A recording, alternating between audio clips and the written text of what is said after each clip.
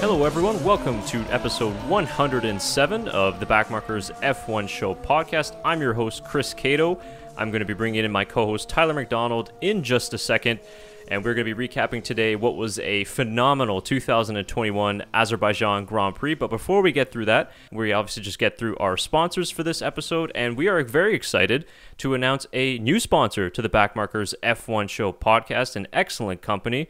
Support for the BackMarkers F1 Show is brought to you by Manscaped, who is the best men's below-the-waist grooming champions of the world. Manscaped offers precision-engineered tools for your family jewels.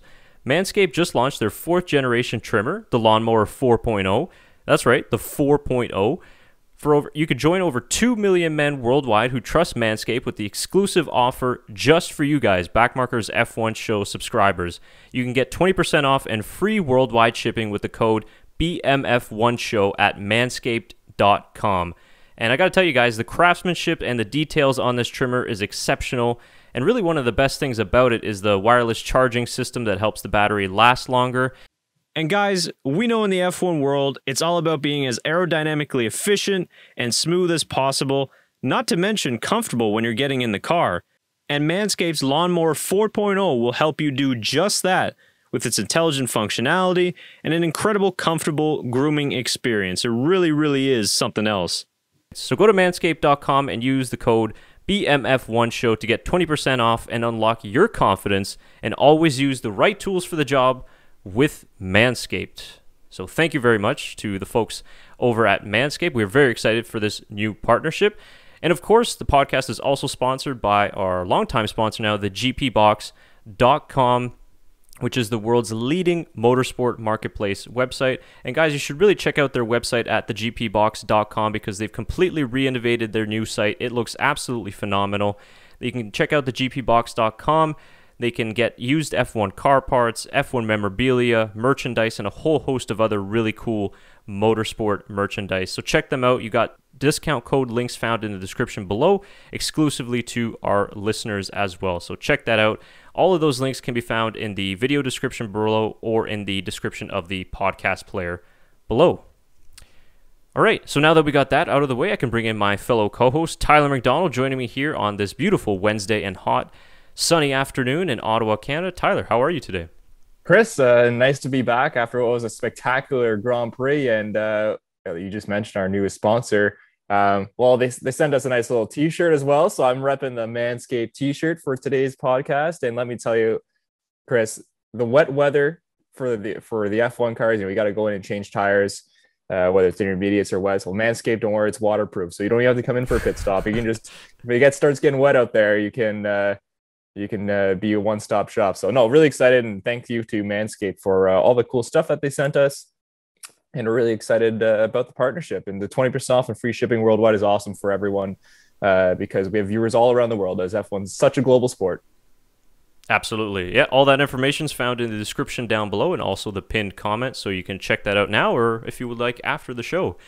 And as you mentioned, man, I mean, this was such a chaotic race, and really stay tuned if you can for the entire episode here. If you are listening actually on an audio platform, I do recommend going to a video platform on YouTube as well, because we're going to be showing a lot of interesting things that you might have missed while watching the race or even in the last couple of days. But I thought last year's 2020 Italian Grand Prix was going to be my favorite podium of all time, and until now it was, but this podium of Sergio Perez and Sebastian Vettel and Pierre Gasly is definitely now my all-time favorite podium. We got a whole litany of things that we have to get through, but let's just start with general race thoughts for you, Tyler. Oh, Chris, I don't know where to start. I mean, Baku always delivers, and that's the one thing I love about Azerbaijan. We haven't had a dull race here. I mean, you think of going back since the race started, it's always had an exciting twist to things. And it's such an interesting dynamic. And this is what I feel like we were missing last week with Monaco, is just that you have, yes, the street circuit, and there's no room for error. And I love that about F1 because there shouldn't be any room for error. But at the same time, there's tons of overtaking opportunities, and we see tons of action, and they can race side by side. And that's another beautiful thing about Azerbaijan. It's almost one of the, I'd say, perfect, and maybe nothing's perfect, but it's up there as the one of the best street courses in the world. Street courses, not pure racetracks, street courses. And I think that it's proven its point now that it has to stay on the calendar forever as one of those iconic tracks because everyone looks forward to it no matter when it's coming up. Everyone wants to see the Azerbaijan Grand Prix. They for sure do, and really except for 2016 and maybe the last race in 2019, which weren't as exciting, obviously, but to get sort of a 50 or 75% strike rate in terms of an insane race is actually pretty good. And considering all the new tracks entering in the Formula One calendar as of late, Baku's kind of an underrated one. I mean, we always talk about how bad like the Sochi Autodrome is and those types of tracks, but Baku has actually, ever since it came onto the calendar, been really one of the best tracks to race on for modern F1. And even with the wide cars, like you mentioned, overtaking is possible. There's always crazy things happening. So I just really love this track, and even driving it on the F1 2020 game, it's difficult, but you can push, and it's exciting, and it's just great characteristics. The city of Baku was absolutely beautiful. The backdrop's amazing. So yeah, sign that contract forever. No, I think they should. I mean, I'm not sure when the current contract runs out, but it's just such a phenomenal racetrack. There's only one thing I knew about Azerbaijan before F1 went there, or actually there's two things. One, their flag is very cool. I like the color scheme of it. And two, Inter Baku was in like the Europa League, and I saw them, like I watched them play on TV once. That's the only thing I knew about Azerbaijan. But as since it's been there, I want to go visit Baku now. And that's kind of how F1, of course, wants to work with these cities. But I think it'd be fantastic. The landscape and the architecture in that city is beautiful. So definitely one of my stops that I would like to go to, and probably check out a Grand Prix as well on there. Yeah, well done, Baku, as they usually say. And this was possibly one of the best ones in its short history. So I wanted to start off today's podcast with going over, I mean, there were so many drivers that you could kind of consider the star of the race. But for me, considering everything that's been happening in the past 6 months or so, Sergio Perez really had his day finally for Red Bull in Baku. I think Sergio Perez really deserves a lot of credit for this victory, and I'm so glad that he won this race because it silenced all of his critics that have been around since the start of this season, and also it solidified that Red Bull really did make the right choice in signing Sergio for the 2021 season. And, I echo the same thoughts of Sebastian Vettel post-race, Feliz Navidad to Sergio Perez for for his second career victory. I think he needs to work on his Spanish lessons. I think he does, yeah. But yeah, massive congratulations to Perez, and he drove a fantastic race. I mean, his lap one was absolutely stunning, and he really made up for his qualifying mistake, passing those two fast cars right away on lap one, which put him right behind his teammate Max Verstappen. And I'm curious to get your thoughts, Tyler, but in my opinion, not only did he seal the 2021 Azerbaijan Grand Prix victory and his first win for Red Bull, to me, he sealed his future with Red Bull Racing with that victory. I think Helmut Marko and Christian Horner should just re-sign him right away after this race. I think so too, Chris. And there was a point in that Grand Prix before Max crashed out during the pit stop cycle where I thought, oh, geez, he has a chance of overtaking Max on the overcut here. And he almost did if it wasn't for that the lengthy pit stop for Red Bull, which is unfortunate, but I mean, it happens. Could happen to Max.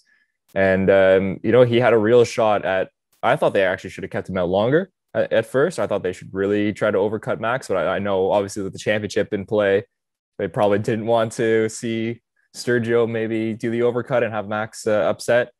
But he was flying out there all weekend. His lap one was phenomenal. He had a tough time during qualifying, but he made up all those positions on lap one and was in fourth place at the start of the race. So awesome to see from Sergio. And everyone was on him the first few races of the year, being, oh, he's not ready, he shouldn't. What a mistake this was. And what did we tell you here at the BackMarkers F1 show? What did we tell you? We said, be patient. Sergio Perez is going to come into his own in a Red Bull car because he's a fantastic driver and he's the right driver for that car. And look what's happened. He's done it. So awesome to see, and just awesome for Sergio because after such a long stint with Force India and Racing Point, it's nice to see him get a win last year and now really solidify his career and his legacy of being one of the best F1 drivers on the circuit right now.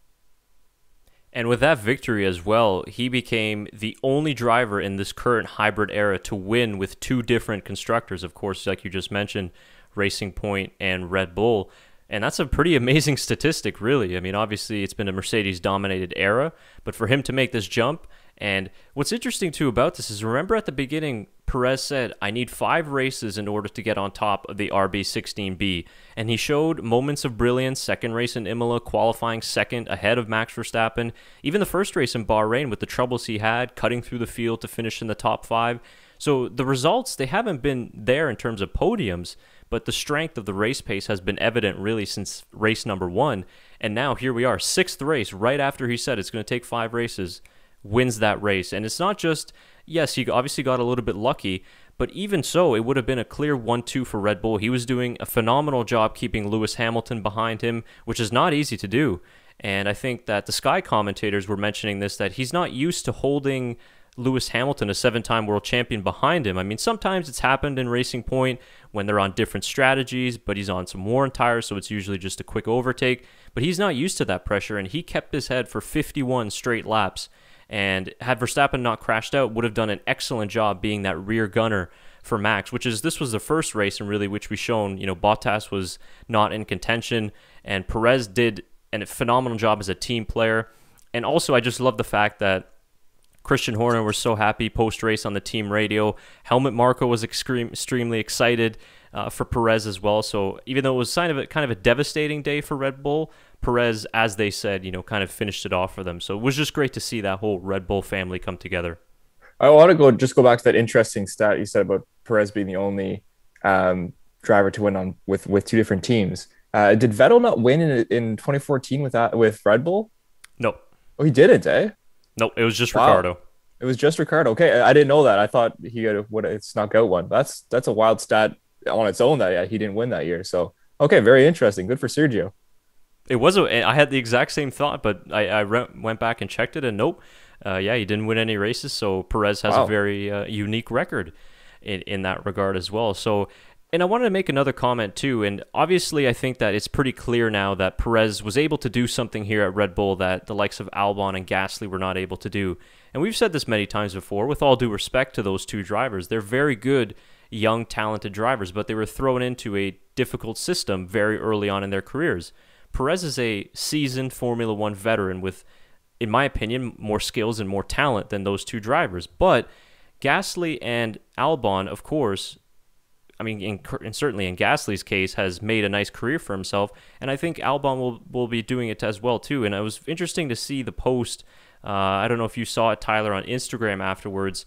Alex Albon was congratulating Sergio Perez for his victory, and then Perez reposted what Albon had said, and he even added in his own comments that, thanks very much, and that Albon is doing an exceptional job in his role as test and reserve driver, and that he's a very important part to this team as well. So it's just really kind of cool to see that respect between the 2 of them, and just, again, Red Bull seems to be growing as a family and as a team together, and they're really kind of going on this championship charge as a team, and it doesn't seem to be any sort of hard feelings between Albon and Red Bull, which is nice to see. Oh, yeah, that's very true, and you can even see that between Max and Sergio throughout the season, how well they've been working together and talking, and you see them, they're always talking about something, and that's awesome to see from Red Bull. I think that they need to have a full-on everyman back in the shop, in the garage, and obviously in the race cars to be on board and on the same page if they want to tackle Mercedes. And it's showing how well they're doing right now in that case, because they're just, everything's going very well for them in terms of how well the car is going this year. The drivers are with the car very well, especially Sergio now. And their strategy has been pretty decent so far this year, except for a couple of blips here and there, where you take a look at Mercedes and we've seen these kind of interesting, that's not Mercedes like, and it's happened, I'd say 3 or 4 times this year where, well, that's not what Mercedes are used to doing. Let's take the magic switch for Lewis this race. Well, that doesn't usually happen for Mercedes, and it cost Lewis his first non-points finish in 56 races or something like that, which is just a wild stat. So it's interesting to see kind of a little shift that's going on between Red Bull and Mercedes. Very interesting indeed, and we're going to get to that magic button in just a couple of minutes' time and an explanation as to what that is, what it does, and why it led to Hamilton's mistake. But very interesting result as we move on from Sergio Perez to the bigger championship picture, and of course, what was just such a devastating result for Max Verstappen. I think that all of us had a collective groan when we saw it, and funny enough, I kind of felt like something like that was coming after Lance Stroll's puncture, because everything was going well, but it was still a long way to go, even though it happened with 5 laps to go. But it was just a long way to go, and you're just like, boy, I feel like something's going to happen here. And then they cut to that wide shot.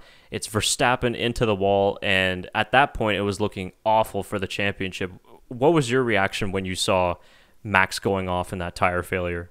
I think I yelled. I was like, "Oh!" I couldn't believe it. It was just wild. I mean, like you mentioned, I thought something would happen because of what happened with Stroll's left rear, and I was interested to see what's going to happen here, because after that safety car, we saw some drivers go on to softs and switch up their tires a little bit, but I wasn't expecting it to be Max, and of course we saw this happen in a different case when Valtteri from the lead crashed and blew a tire all in the main straight. He ran over debris, so that's a little bit different. But this has happened in Baku before, and now it happens again. And it's what a scary shunt for both those drivers at 200 miles an hour going into those concrete barriers. I mean, you saw Lance Stroll's car lift up in the air a little bit there. And for those of you who haven't watched IndyCar, when an open wheeler car lifts up like that, and it happens too much in IndyCar, and gets into the catch fence, we usually see some very horrific and life-threatening injuries. Robert Wickens, for Canadian, he's been paralyzed since, and we mentioned a story about him not too long ago. He got to go back into a car using hand controls and was able to race again, which is awesome.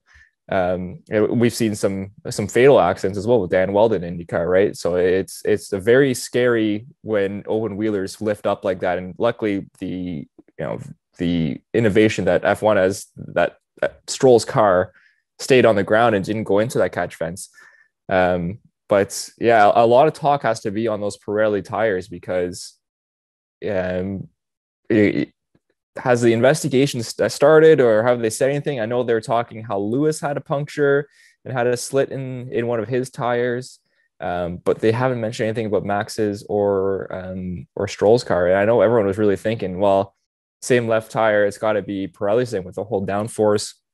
They went a step softer this week than they did last year at Baku with their tire selection. Maybe that was a mistake from Pirelli.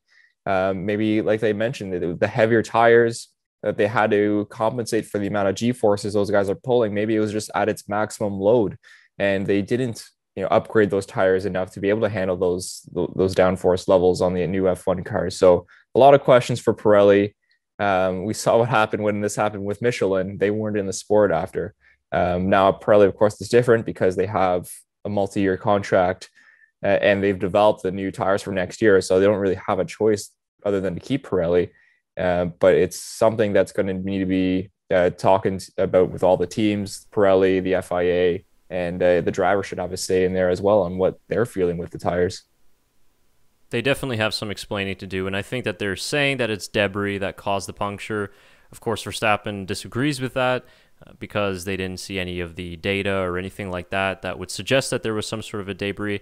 It's hard to tell, right? Because it's kind of, you'd say, not a coincidence that it happened to two cars, both on the left rear, and both similar type failures as well. So it didn't seem like there was a problem with in terms of the construction of the tire, that it was completely failing, because they said it still had plenty of tread on it.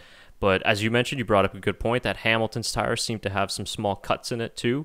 So I'm not really sure. It'll be interesting to see what the investigation holds. I mean, I don't know if you remember in the race when Verstappen cut the corner in turn 15 because there was something on the track. So maybe it was there when he picked it up, but I can't remember exactly what set he was on. So that was, I remember what you're talking about. That was a tree branch that fell going into turn 15. It was actually Lewis that hit it, and it created not a hole, but a very big indent on his front wing, and they had to replace the front. That's why they replaced the front wing during the red flag. But I don't think a tree branch would do that to a tire. I don't know, because he wouldn't have hit it, because he obviously missed that tree branch and Lewis hit it. So no, that's the only thing I can think of as well. But who knows how? I don't know how dirty that track was. I don't know what debris was left from Stroll's car, and I don't know what debris caused Stroll's accident. Right, so there's lots of figuring out to do. It is a street circuit. Yeah, you're right. A ton of stuff blows onto the track throughout the weekend, so it could have been everything. Debris is certainly a possibility, but I think that there's going to be a lot of answers from Pirelli, because this was an especially dangerous situation, and we're actually going to get to that next, because I think the FIA and the race directors, they're very lucky that we didn't see something even more catastrophic this weekend. I've got a bone to pick. Okay, great. I've got a bone to pick. I think we have the same one then, and I've got a great video to accompany that too. So we can go to that now. I just wanted to kind of show you some of the reaction on the race from Dutch TV, which was obviously they've always got some great commentators, but they were incredibly devastated, and I think that their reaction kind of was most fans' reactions, maybe unless if you're a Hamilton fan. So let's just have a listen here. So this was with 5 laps to go, coming across the line. Crazy. Paarse klokje voor. Oh nee! Nee! Nee! Nee! Nee! Klapband! Wegoverwinning! Weer een klapband! Oei oei oei, daar gaat je overwinning! Yep. That was pretty much my reaction too. I was like, yeah. no! Oh! This was, we'll get to that one later. This was a funny one. This Marshall definitely is getting fired. He's not coming back to the next race here in Baku. Just photo op time. Oh, it's like... That's phenomenal. I guess he didn't realize that there's F1 TV still has all that. Yeah, exactly. Interesting. Yeah, that's I doubt he'll be back. And same with the guy who took the photo. Yeah, I'm sure the team was not happy. I mean, you're probably not going to damage the car sitting there, but I mean, you always see the drivers being careful where they get in. So yeah, the team probably wasn't going to be happy with that. So that was the wrong one. Then we're going to get to that one next. Sorry, I just got to wait till this moves away. So, okay, so this was what I wanted to show everybody. And Tyler, I think you're probably going to have the same bone to pick with the FIA and the race stewards as I do. So I'm just going to move this video forward just a little bit here, because the first couple of ones you can't see it that well. Okay, we'll start roughly from there. So my problem here was, if you go back to the Stroll incident, right, where he crashed, and you heard on Stroll's radio as well, he was calling for the red flag immediately. Reason why was because cars were coming in full throttle over 300 kph, and he did not want an Alex Zanardi or Antoine Hubert type crash of another car T-boning him, right? So he was calling for something in the safety car. I mean, it was deployed fairly quickly from what I remember, but in this accident, I don't know what the hell they were doing and why it took them so long to deploy the safety car. I mean, I would say it was almost a minute that it took them to deploy the safety car, and they just had double wave yellows. And Five more laps. I'll just lower the volume a little bit here. You can see in this video just how quickly the drivers were coming by. And at this point, there was double wave yellows, so drivers are supposed to lift off. But as you'll see, a lot of them don't, because exactly. Yeah. And Leclerc is going to make some similar comments here as well. But I mean, just look at the entry speed here, and it's not just Max's car, but the debris as well on the track. To the left of the main straight, right to the right. A crash. Stay to the left, crash straight. He's like, stay left, go right.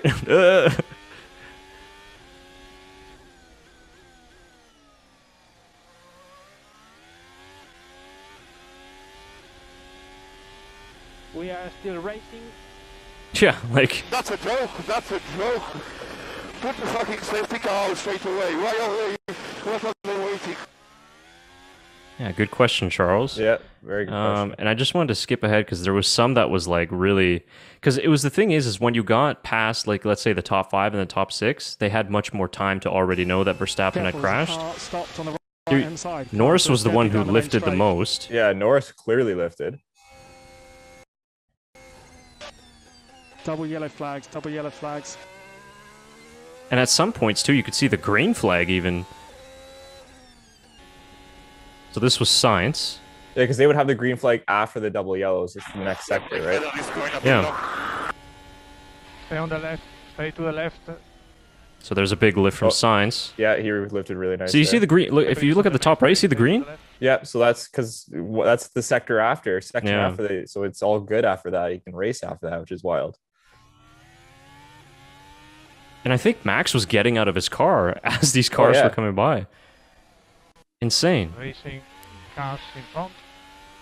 Watch for Ricciardo behind. Use K1. I think Sainz made some similar comments too. But come on, that's safety car. Yep. And then I think the last one I wanted to show here was the Alfa Romeo, I believe. So same. This is Alonso. Another car went off. Stay on the left on the star grid. There's some debris. Not much of a lift. Oh, there it is, a little. Oh, there it is. When he probably saw it, and was like, "What the heck?" Yellow where you are now. Yellow where you are.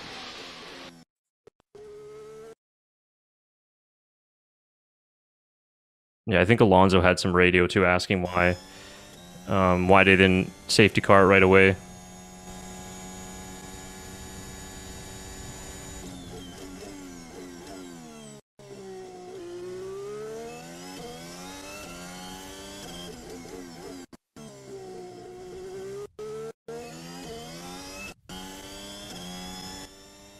That Renault engine sounds so weird.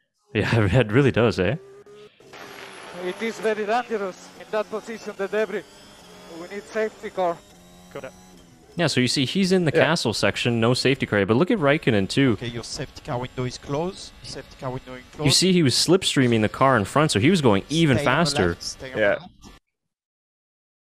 There is a Red Bull on the right. And yellow ahead, yellow ahead. And look, foot to the floor, no lift whatsoever. Yeah, he did not lift at all. Okay, yellow you are. Crazy.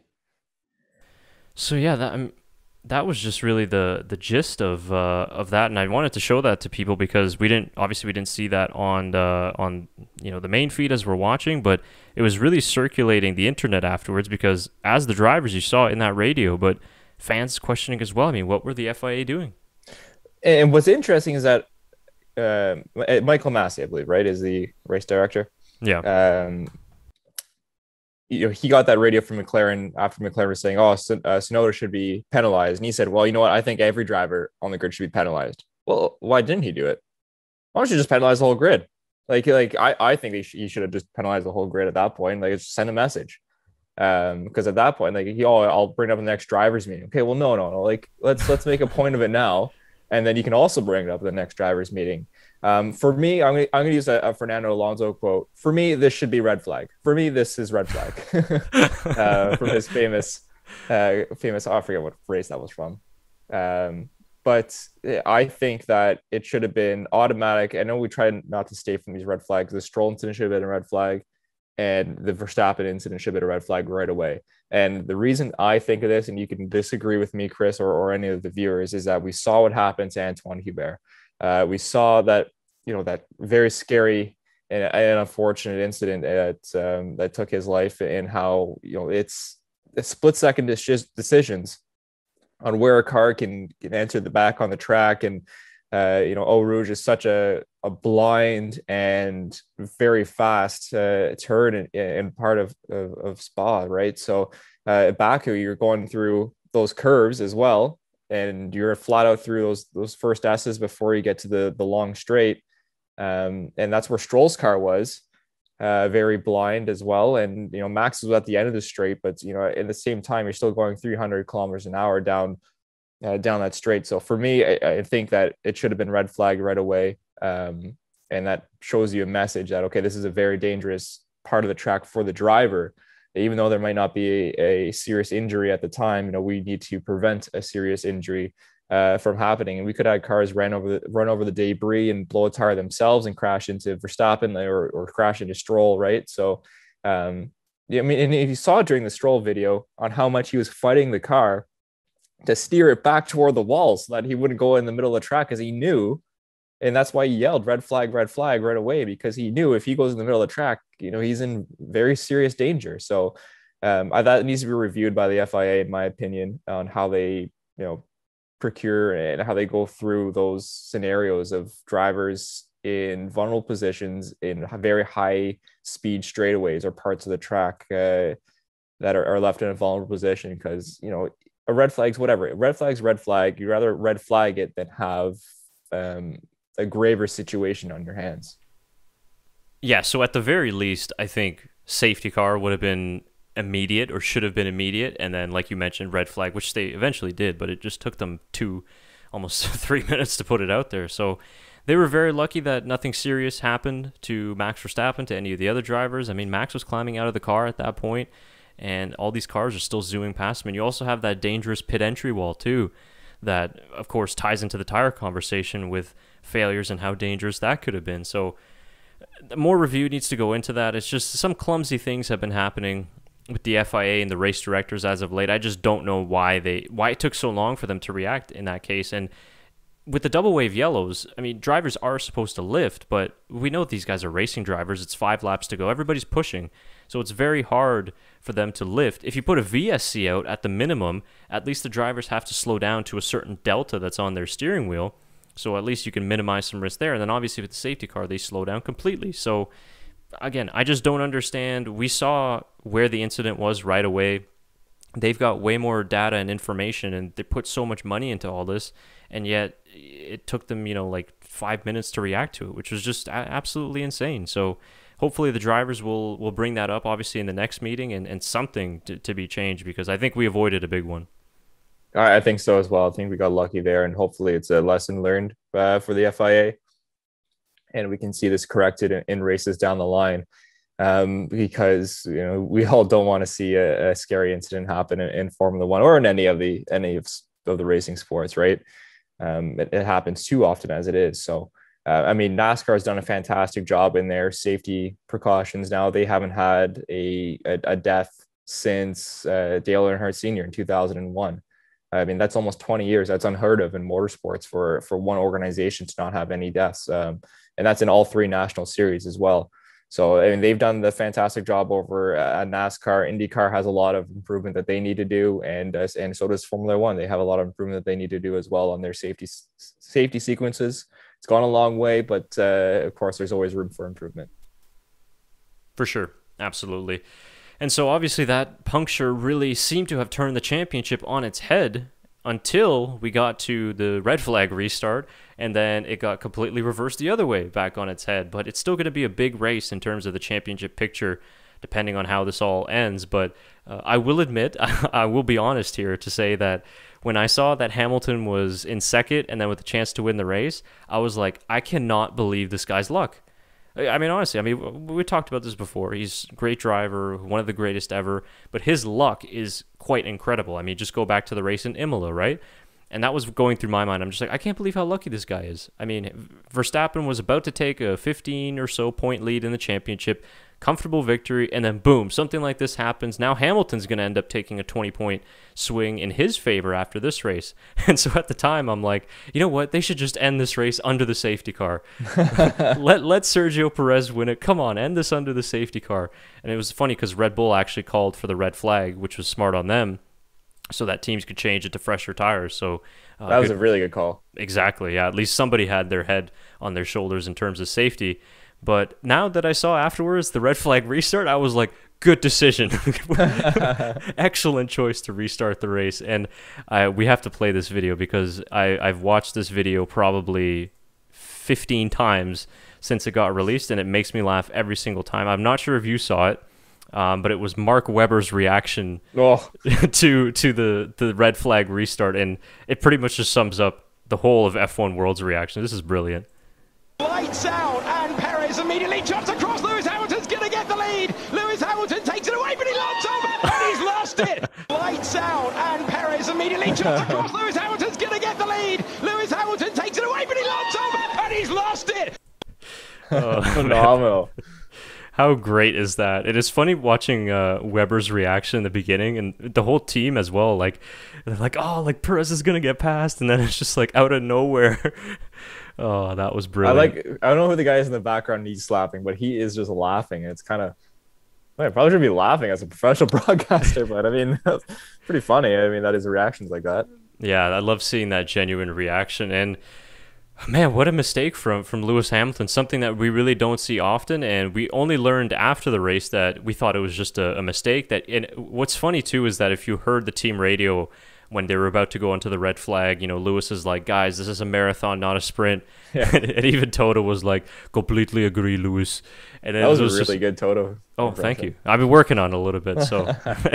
And it was just so funny, because you could kind of like play that SpongeBob, 5 minutes later type thing, and then he's just sending it into turn one. So we all thought that, he just overcooked it trying to win the race. But it was actually he hit a switch on the steering wheel, the brake magic switch, that eventually was the reason why he went wide. Now, I've seen a couple people post videos about what that means and what the button does. So if you guys seen that already, maybe this is old news to you. But for people who don't know what that brake magic button is essentially what it's used for is, especially on safety car restarts, you can use it on the laps going to the grid, formation lap, pre-qualifying lap. But mainly it's used for these types of scenarios on the formation lap or safety car restarts. And what it does is basically moves the brake balance all the way to the front in order to generate front tire and brake temperature. So what it does is it basically turns off the rear brakes in essence, and it also limits the harvesting of the MGUK, which is obviously connected in with the rear brake system with the new hybrid components we've had the last couple of years. And so what it does is that it enables the driver to put heat all the way through the brake disc and also the brake pads as well, which then goes into the tires. So the reason why you saw Hamilton's tires smoking on the formation lap and when he was sitting there on the grid was because he did a good job in heating up the front tires and the brakes, but maybe it was just a little bit too much of a good job because they were almost about to catch fire. Luckily, the lights went out quickly. But you can see this here. Somebody did a nice little superimpose here on Hamilton's steering wheel. So on the left, you see the lap before the red flag restart. In normal racing conditions, his brake balance is around 51%, which is it's usually between 50 to 60% in normal racing conditions. Now, also understand that a change of, let's say, 2 to 5% of brake bias is pretty large, but his with the brake magic on was 86.5% to the front, which is just absolutely ridiculous. And what it does is it basically means you don't have any rear brakes. All the pressure is on the fronts, so a lockup is just easily inevitable. But 86.5% is absolutely insane. And he accidentally hit it on an upshift. Because I don't know if Tyler, you noticed it too, when he starts the race, he usually holds his hand on top of his steering wheel when he lets go of the clutch. And I guess apparently that's when he bumped it at some point when he kind of swerved over to the other side to kind of avoid Perez. Yeah, no, it's very interesting. I listened to the full 3-minute radio of the start, going to the grid and everything like that, and after the race. And it was interesting to me because he was all confused because he said, I swear it turned off. And that's when they said, no, you hit it on an upshift and everything like that. But it's crazy how something little like that. I wonder what's going to happen in the drivers' debrief with them if maybe they move that brake magic switch to a different spot on the steering wheel because of this mistake that happened. And it will be really interesting to see what happens down the line with his steering wheel. Yeah, maybe they will change it. It's funny that it just happened because obviously it hasn't happened before, and it was just an accidental hit. So, but we know it can happen because they're so tight in the cockpit and the buttons are all close together. So they might need to rearrange the setup of that button, or maybe some sort of a confirmation button when you want to engage it. But yeah, it just completely overrides everything else in terms of the normal brake balance toggles that the drivers can use. It overrides everything. And actually, we have this video. We showed this last year in the Sakir Grand Prix when George Russell obviously filled in for Lewis Hamilton for Mercedes. And Russell, obviously being a new driver for the team, he didn't know this brake magic system, and maybe it's different in the Williams. But this is kind of a nice little video as a reminder just to show sort of what the button does and how it is used. Front brakes are relatively warm, so don't overdo it. So you can see in the bottom left, the brake magic is on. He's in mode 1, so recharging the battery.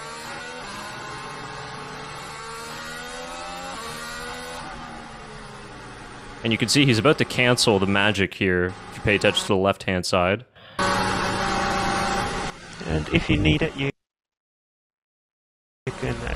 close where magic and go strap 1 if you want to get rear brake temps. So he's about to turn it off here. Into a window. So see, yeah.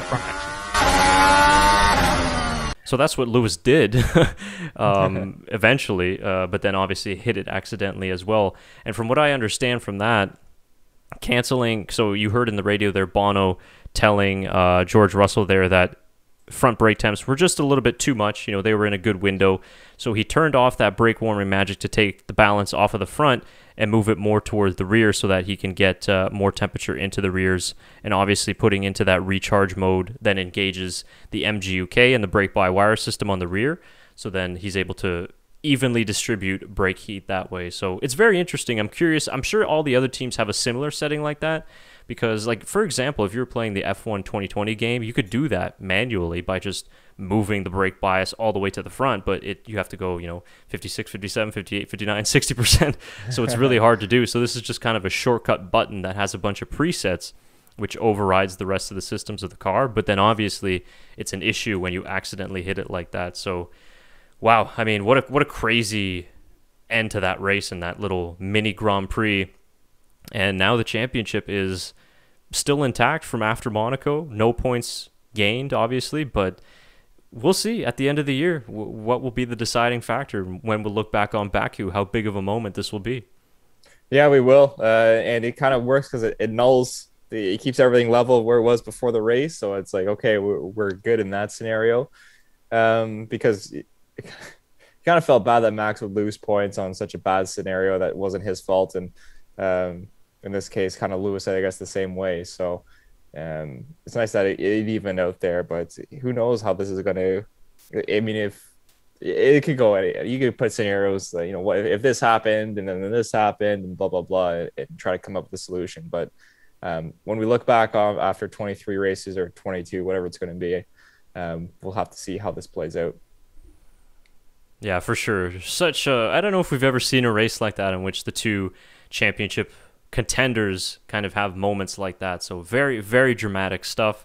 And as you mentioned a couple of minutes ago, Tyler, I believe, yeah, it was around like 54, 55 races since Lewis Hamilton's last non-points finish. And I believe actually it was going back to something crazy like 2009. It was his worst finish that wasn't as a result of some mechanical failure, because he was down in 15th, even behind the two Haases. Yeah. And it was actually Mercedes' worst finish outside of the points since US 2012.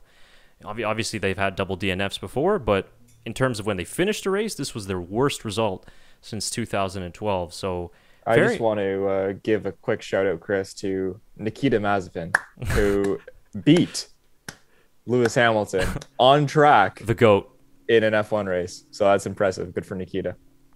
Yeah, we're going to get to him too, because he almost killed his teammate. Yeah, something like that. So a couple more points here before we wrap up today's episode. And obviously, Sebastian Vettel, what a drive. And he's got his mojo back. He's happy. He's energetic. He's extremely motivated. And he just had a brilliant drive, man. And considering the last couple of years struggling with wheel-to-wheel combat, he was one of the drivers, with Perez included and Gasly, who just put his car in all the right places when it mattered the most. And starting in P11 was actually a blessing in disguise for him, because he got the free tire choice, he went long on the first stint, and then everything after that just nailed it exceptionally well. First podium for Aston Martin F1 as well. So just so great to see Vettel was leading the race and also on the podium as well. So confirming that Monaco pace and possibly a turning point, obviously still dependent on the limitations of the AMR 21. But nonetheless, I mean, just what a race for him. No, phenomenal. The whole race for Aston Martin was going really well too, with Stroll's strategy, putting him on hards to start the race. And, you know, unfortunately, of course, there's a tire failure, but he would have been on for some really good points as well. But just really, really smooth and calm from Sebastian Vettel all weekend. And it kind of worked out how his qualifying 11th, you know, he was 200ths or whatever it was off, worked in his favor, because he had an extra set of brand new soft tires for the restart, I guess, or the red flag restart. And I thought he was going to win the race. Me too. I was like, Vettel's going to win this race. and I was so pumped for him. I was hoping he would do it. Obviously, just couldn't catch Perez. Perez was phenomenal in that restart. But the whole weekend, I thought Sebastian Vettel really started to grow into that car. And is getting very used to that new Aston Martin car. Just I like to see Vettel up front, and after the hardship he had last year and the struggles he had, it was awesome to see him on the podium.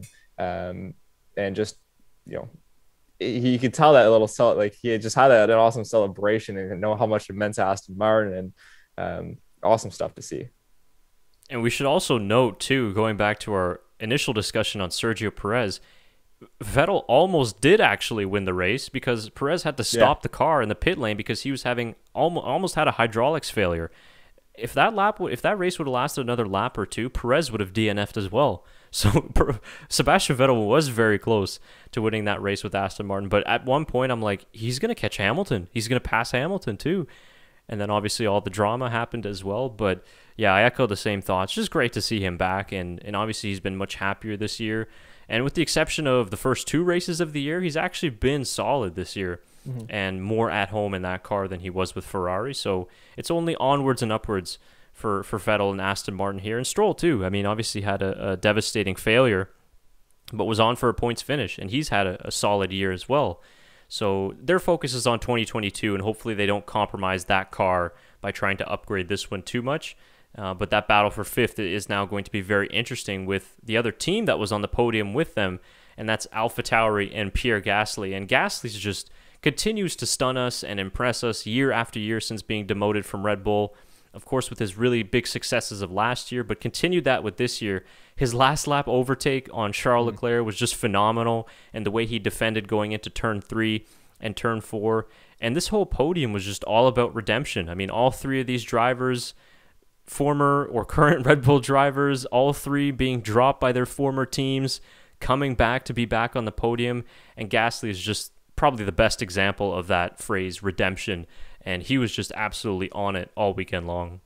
He really was, and he just seems so at home in that AlphaTauri that he can make magic with that car that really shouldn't be up there, but he always has that car up there.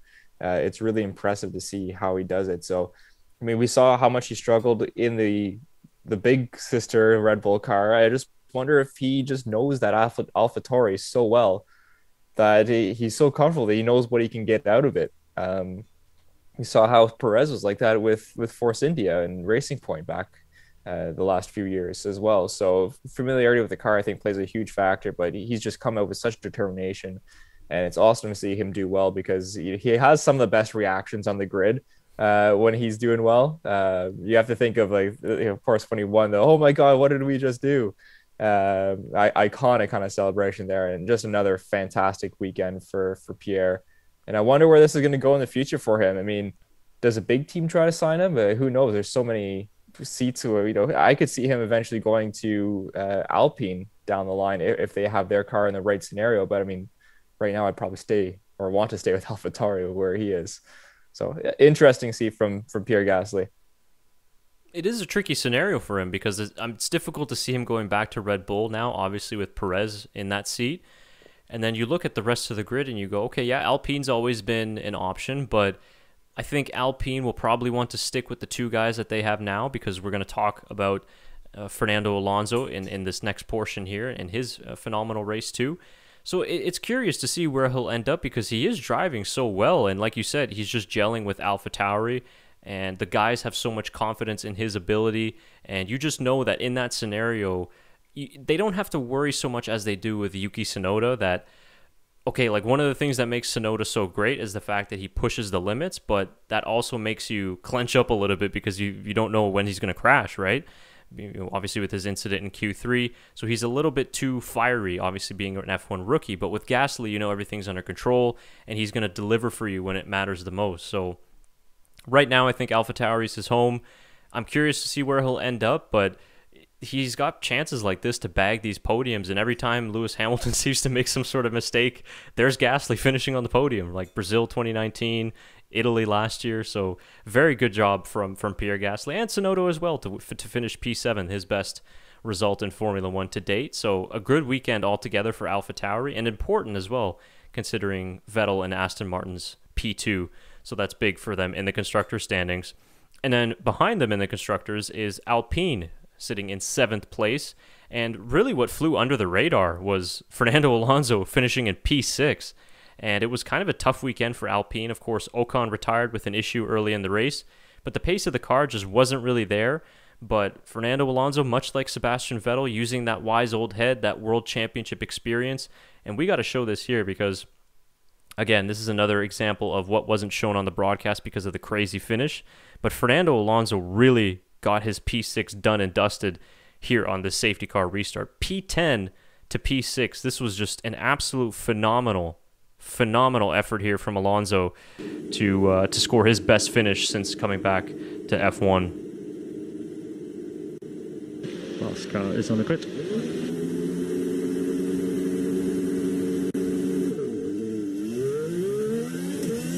The lights went out really quickly on that restart too. Yeah, they did.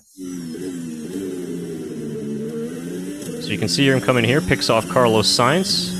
He picked off Ricardo there as well, and Hamilton, I believe, obviously. Oh yeah, true, yeah.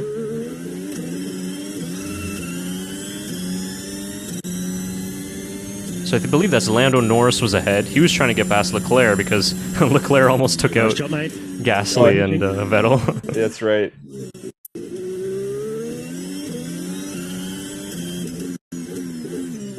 I can't get over that sound of that Renault engine. Yeah.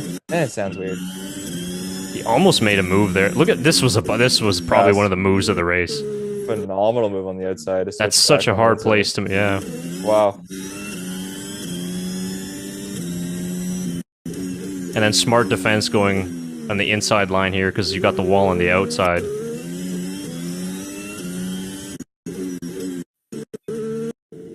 Yeah, just really nice stuff from Fernando there. Just really good car placement, right? Like he knew where to put his car in the right scenario and take advantage of other people's mistakes. And like you mentioned, that overtake on Tsunoda was just beautiful on the outside. Yeah, just keeping that wise old head, and in certain places too, in those slow speed corners, not easy to overtake, but he was really aggressive, and it paid off in the end because obviously he made up 4 places, 3 on track technically with Hamilton going wide. But it was good for Alonso, and on the post-race radio as well, just super positive to the team, telling them, this is for you guys, this is because of all the hard work that we've done. And he said coming into this weekend that the Azerbaijan was sort of the start of another season for him. Pretty good start then to this new season. But it was kind of, not that Alonso wasn't negative or positive before, but Fernando, he's always wanting for more and wanting to push the team for more. But he was very positive, a lot of positive reinforcement. So it's good to see from him and Alpine. And as we see now with Perez and with Vettel, after the 5 race mark, these new drivers and new teams are really starting to get the hang of their new cars. So I think buckle up for the next couple of races because I think we'll see these guys really coming into their own at these new teams. Yeah, I would agree as well, Chris. I mean, Ricardo had a pretty solid race for himself as well. So the other driver that we've been talking about trying to learn his new cars. So good for Ricardo as well. All right, then finally to end this episode in what was actually a good weekend for Haas because it moved them up to P9 in the constructor standings ahead of Williams because of their finish in 13th for Mick Schumacher and 14th for Nikita Mazepin. But unfortunately, it doesn't go without any drama. So yeah, we were about to give Nikita Mazepin Driver of the Day honors for finishing ahead of Lewis Hamilton, but then he goes and does probably one of his stupidest moves so far in F1 and quite frankly most dangerous as well. And this was on the last lap too. He was having some issues with his ERS energy system. The battery was draining too much, but I just don't know what he was thinking in this scenario. And Mick is a very quiet, polite guy, but listen to how pissed he was. What the fuck was that, honestly? Seriously? Does he want to kill us? Understood, Mick, understood. Checkered flag, checkered flag.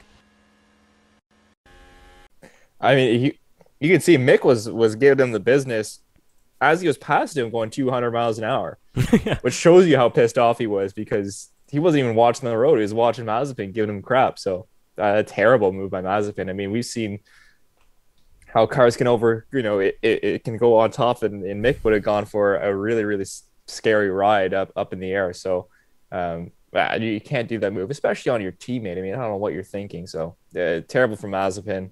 Hopefully Haas sit down with him and give him a good talking to figure it out. It always just seems like one step forward for him after Monaco and then 3 steps back. It's just like, that's the problem, right? Is we don't want to always be hating on one particular driver, but when you're doing stupid stuff like that, I don't understand what was the point of that. You're going to lose the position anyway. Slipstream in Baku is so powerful. What difference does it make, really, that much? And like you said, it's your teammate. Yeah. When you upset Mick Schumacher that much to where he's swearing and dropping F-bombs, then you messed up. Oh, for sure. Mick's a cool, calm, collected guy, and he was livid, as he should have been. Yeah, absolutely. All right. Well, do you have anything else then from the 2021 Azerbaijan Grand Prix? No, it's just it's interesting how we're going from a tight Baku to now the maybe most wide open track out there in Paul Ricard and France. So hopefully France delivers. It's been underwhelming really since we've been there, but we'll see. It will be an interesting race, I'm sure. All right, whew, now we can exhale after what was a crazy race, but it's why we love Formula One. This was just fantastic on every single level, and no matter who you're a fan of, obviously it was devastating for the Orange Army and, of course, Team LH, but nonetheless, we saw some great drives and some excellent performances, so hopefully that can carry on now for the rest of the season.